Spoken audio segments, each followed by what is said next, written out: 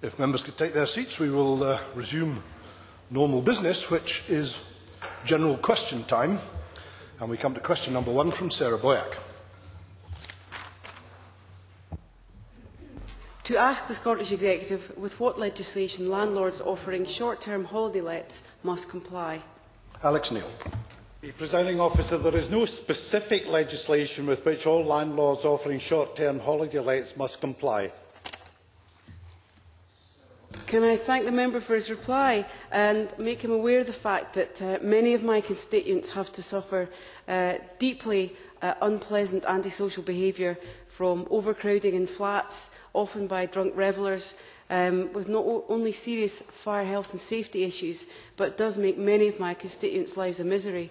Your predecessor, Stuart Maxwell, made very clear to me in a letter that the Scottish Government didn't intend to take legislative action to tackle what's acknowledged as the local council as a loophole in the legislation.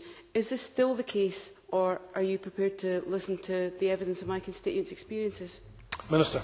Presiding Officer, I am always prepared to listen to more evidence, but the current position is that if people are engaging in antisocial behaviour while residing in holiday let flats, then they are the subject of the legislation relating to antisocial behaviour, and the police and others have powers to deal with that effectively.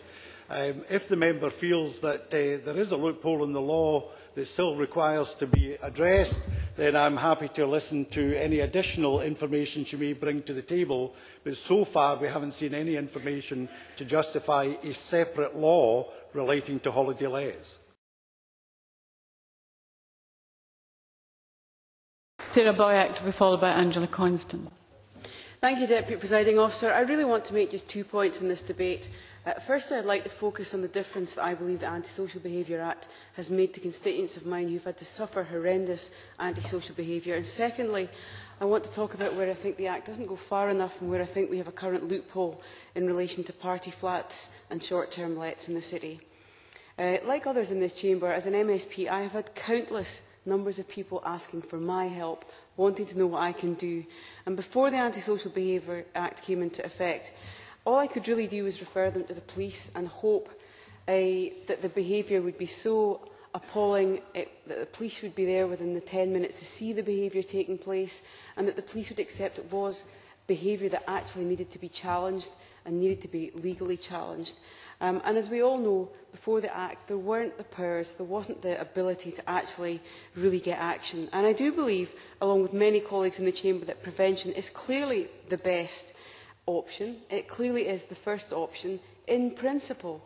But it is not a great deal of help to many of my constituents once the actual antisocial behaviour is happening to them and to their family and to their community. And that's the challenge. This isn't a choice. It's not about whether you tackle antisocial behaviour or whether you tackle the deep social problems we've got in society. The challenge is how you do both and not let down either set of people. By the time people get in touch with us, they have quite often had not just months but years of harassment, abuse, of intimidating behaviour. And we can't tell them that somebody else is going to sort that out. It's our job, using the legislation and working with our councils and a whole range of agencies, to get action.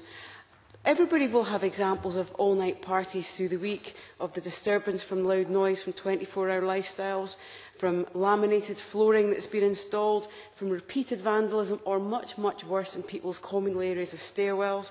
Countless stories of harassment and intimidation. And I just don't think we can sit back and let that happen. That kind of behaviour is unacceptable. And I think particularly for individuals, they can't take the action of prevention. Sure, I would always encourage them to engage in mediation, but you can't always get both sides to mediate. And one of the things I found with the Antisocial Behaviour Act is it can concentrate minds of people who perpetrate behaviour, who they don't always know that they've actually created antisocial behaviour, and sometimes being challenged can actually help resolve it. But for many, many more cases, even being challenged isn't enough, and people need to know there are consequences. And I know that the threat of eviction or an ASBO is very powerful and does actually change behaviour. It doesn't automatically change behaviour, and it doesn't always do it overnight, but it can concentrate minds, and it also sends a message out to people that their experience is something that needs to be addressed. And the comments that Fergus Ewing made, and it's repeated in his document promoting positive outcomes, that we are in this side in favour of simple, quick fixes, completely misunderstands the experiences of real people. The Antisocial Behaviour Act isn't simple to enact. It isn't a quick piece of action, and it certainly doesn't give you a fix for long-term in every case, but it does actually begin to resolve some of the issues. I can give examples where the police have been involved, and we now have privately owned houses being stopped up that were used for drug activities. It took months and years to get those actions, but it did come through the Antisocial Behaviour Act, so it has been very powerful. I wonder if the member give way. If it's very brief. Very briefly. I wonder if she'd agree with me that one of the points was that very often the individuals who were being harassed were not even believed. So establishing the problem was actually difficult. And that's partly why it takes months and years. I always advise people to keep diaries, to talk to their neighbours. People send me in petitions where every member in the stairwell, bar the one tenancy who's causing the problem, will write in. And people are not believed. People are told that the noise they're experiencing isn't that bad. They're told that the intimidation and abuse isn't really happening to them. I have somebody who came to me last week who's experienced mental health, who's had fantastic support from agencies in the city, who is now being intimidated and harassed, not by one but by two other tenants in the stair that he lives in. I can't tell him that it's not an important issue and I'm not interested, and the other people need to be sorted out first. I have to deal with his issue and make sure that the council lives up to its responsibilities, deals with his issue, and also provides support for the other people in that stairwell who are causing him a problem.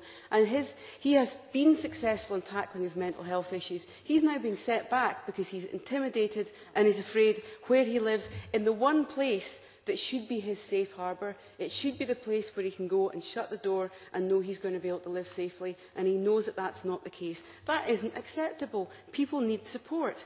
So I think what we need to do is to focus on that support. The other point I wanted to raise was about short-term party lets. It's a big issue in Edinburgh. I asked Alec Neil about the issue this morning, and I was disappointed with his response. There's a current issue where landlords aren't required to register their property with the council. It makes it difficult for antisocial behaviour to be tackled. It makes it difficult for residents to complain to the right person. There's a loophole as well in the HMO licensing process, where irresponsible landlords can have short-term lets without being subject to an HMO licence. So you've got overcrowding, you've got bad behaviour, you've got repeated bad behaviour. I had to explain it to a colleague who just frankly didn't believe me. But this is happening in countless flats across the city. Just go and Google it on the web. You'll see how many flats are up for rent. And if you talk to the constituents in my constituency, they have a petition up. They need support from us now. They don't need to be told that simple short-term quick fixes aren't what's needed.